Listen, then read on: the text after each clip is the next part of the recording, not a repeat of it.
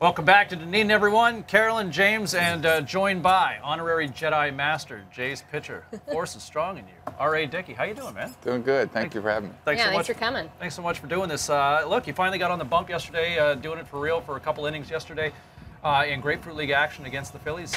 I mean, for you coming into 2014, how did it feel out there?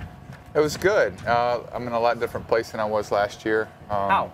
Well, my process isn't necessarily accelerated for the World Baseball Classic as it was last year, and so I have a much easier time getting my body ready and can take my time to really get it where it needs to be.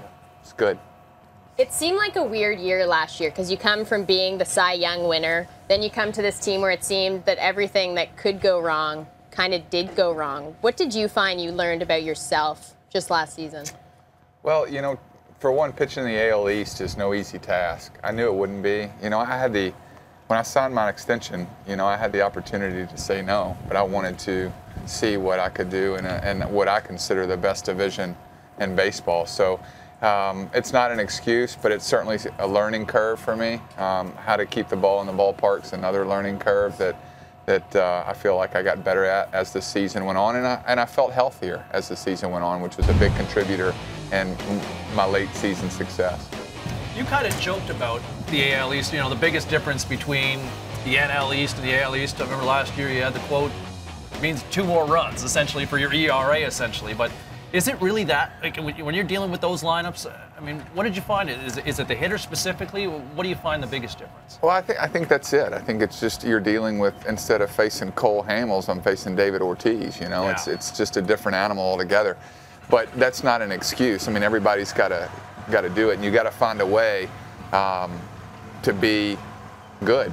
I mean, that's just, it comes down to that. You got to find a way to be good, and that's nothing for me to be afraid of. It's just a fact that I have to.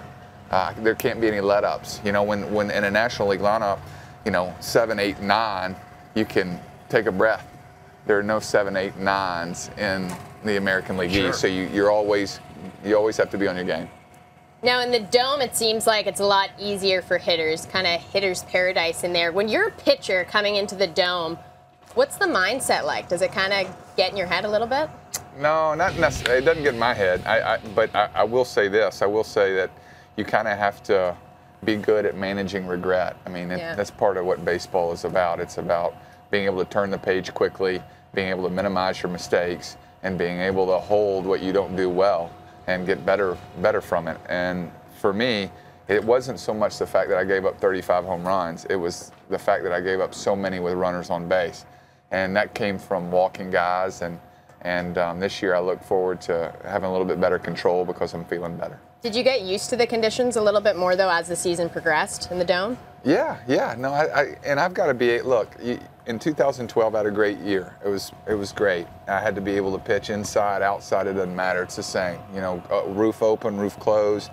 Sure, I have a preference, but I've thrown great games with the roof open, so it shouldn't be that big of a deal. Can you explain kind of the relationship with because as a knuckleballer, you're such a unique pitcher, but the relationship that goes involved with the catcher, the guy who's going to handle it. You know, you obviously have a relationship with Josh Tolley, but Eric Kratz is starting to learn, and there might be a chance that he could be your guy. But, you know, at this time of the year, it strikes me as maybe a real critical time to develop that relationship in terms of handling such a unique pitch. Yeah, and I think that's why Eric's getting most of the reps, is because we've never worked together. You know, Josh has caught me quite a bit since 2010. So he knows what he's going to get. And he knows there's so many little nuances in catching a knuckleball that people don't realize, whether it's how I communicate with the catcher in the middle of an at-bat, whether it's giving a head sign or a glove sign for the next pitch. I mean, it's just so much of it's rapport and things like that. So the more reps, the better for Eric.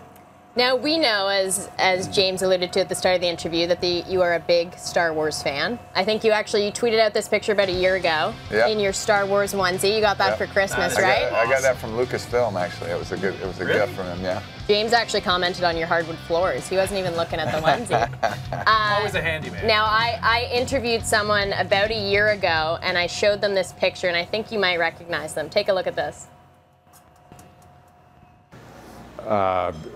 Thanks for your support. I wish I were getting a little bit of the merchandising on those onesies. You know who that is, right? Oh, that is cool. I need a clip of that. That is a great surprise. That's fun. I just showed him the onesie, and I said he's a big fan, plays for the Jays. Do you have anything to say to him? And then, yeah, he wants some of your money. He wants some money from the onesie sales. Yeah, well, that came from his boss, so I think I'm all right. Have you ever had a chance to meet any of the Star Wars guys? No, I haven't actually. I've been to Lucasfilm in San Francisco and Skywalker Ranch, and of course I'm a Star Wars nerd, so I keep up with it. But I got this great gift last year, which was a picture that was signed from Princess Leia in her infamous outfit, which was great. My wife had a problem with it, but she's gonna have to get over it. So what was more frustrating for you, 2013 or The Phantom Menace? I think Jar Jar Binks was the most frustrating thing for me. But anyway, 2013. Look, it's only terrible if we don't learn from it. So there's a lot to get better from, and I think a lot of guys in the clubhouse. Hey, listen. Before we wrap up, look. I'm a fellow Star Wars nerd as well, so I just want to play. I want to throw a couple of Star Wars quotes at you, and you tell me who said it if you can. Okay? I'll try. All right. Let's see what you got. You're not my father. Luke. Luke. Thank you. Help me, Obi-Wan Kenobi. You're my only hope. That's Leia. Yes. Yeah. Laugh it up, fuzzball. That's Han. Nice. All right. One more. Perfect 4 for 4.